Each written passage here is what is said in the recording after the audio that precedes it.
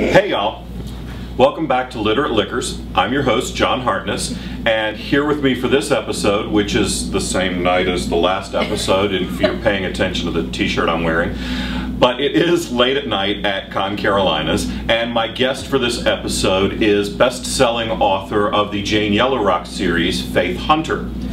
And if you're not familiar with the Jane Yellowrock series, well, one, what the hell's wrong with you people? Jesus, get out and read. God. It's a frickin' book podcast. But anyway, the Jane Yellowrock series, it's my show. I can berate my readers, my video people if I want. And if it helps them to want to buy my books, that's a good thing, I think. See? Absolutely. The Jane Yellowrock series is currently a 4-book series with how many planned? Minimum of 6? My editor asked me recently to take Jane, quit taking Jane out of New York. God, you're going to have to redo this whole thing. There are no edits in this world. This is a one-take shoot, baby. You would think I had something to drink. I am the only drunk on camera at the moment. My editor wanted me to take Jane out of quit taking Jane out of New Orleans and leave her in the city, so that all of her adventures would be inside New Orleans. I said, well, I can do that, but that limits the number of books. It will bring the series to a close at book 10. At which point your editor said, the moon is great. My editor said, how many can you write if you take her out? I said 15, and she said, good, we'll take her out of New Orleans.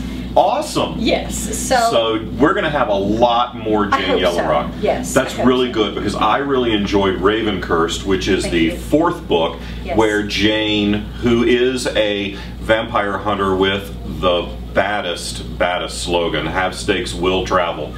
You can buy that on a leather thong strap. It's not an armband, not a thong. It's definitely an armband. Thong is kind of the theme of the weekend here at ConCarolinas, and you'll have to come to ConCarolinas 2013 and ask us in person because we're not going to explain this shit anywhere else. No. Anyway, in Ravencursed, Jane, who is a skin-walking vampire hunter, travels outside of the city of New Orleans back to her North Carolina home.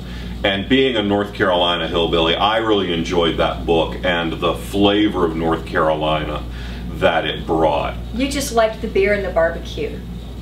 That's the only real reason I like North Carolina. Totally agree, yeah. Totally agree on the beer and the barbecue, yes. So this is a series of books. I have all 4 of them. I have one that is signed by my dear friend Faith, and all of the rest of them, including the signed one, which I bought again on my Kindle because I don't really read analog books. So most of the books that I have that are autographed, I also have purchased for my Kindle. Gotcha. Because, well, I'm a big dork. It just happens. But you've heard about Kindlegraph, where you can get people's autographs and store them in a file on your Kindle. Yeah, I've discovered it. I just haven't figured out how to make it work yet. By the time this airs, you'll be able to go to kindlegraph.com and request Faith Hunter's autograph on your ebooks. Actually, you can request it now. I just don't know how to send it to you. Because I'm not a dork and I need to be. So the whole purpose of this show is to elevate the reading experience for my viewers. So what kind of alcohol would you suggest that people partake of while they're enjoying the Jane Yellowrock series? I've thought long and hard about this because... That means 2 minutes before I told her we were taking. That's true. Jane, being a skinwalker, has an extremely high metabolism, so alcohol has almost no effect on her whatsoever, for which we can hold a moment of silence. Ready? Okay, that was enough. Because she is a fictional character, she doesn't deserve any more. And I might have been drinking. So what I decided was that since Jane Yellowrock really likes tea, hot tea, iced tea, almost any kind of real tea, that the drink of choice in the summertime will be Manhattan. Oh, that's iced good. Tea, yes, and in the wintertime, you can brew yourself a nice big cup of real dark China tea. Pour in some of the Manhattan, right?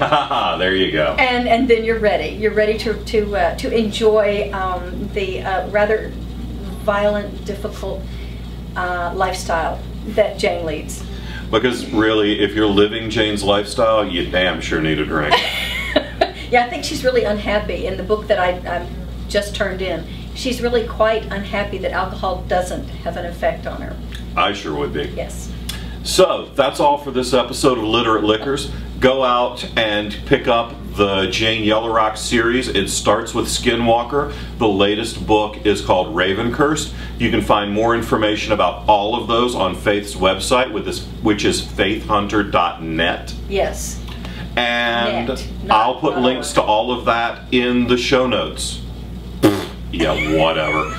Like I've ever remembered to make show notes for this. So we're going to go back to drink a little more, and I'm going to steal another guest from the party.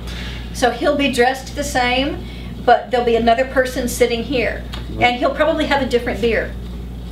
All of these things are true. And it's entirely possible that the person sitting here won't be nearly this cute. Oh, thank you. Just saying. Because David Coe's next. And David's a good-looking man, but he ain't pretty. He ain't pretty. No. We won't tell him we said that. Thank you all for joining us for Literate Liquors, and as always, remember to drink responsibly and read recklessly.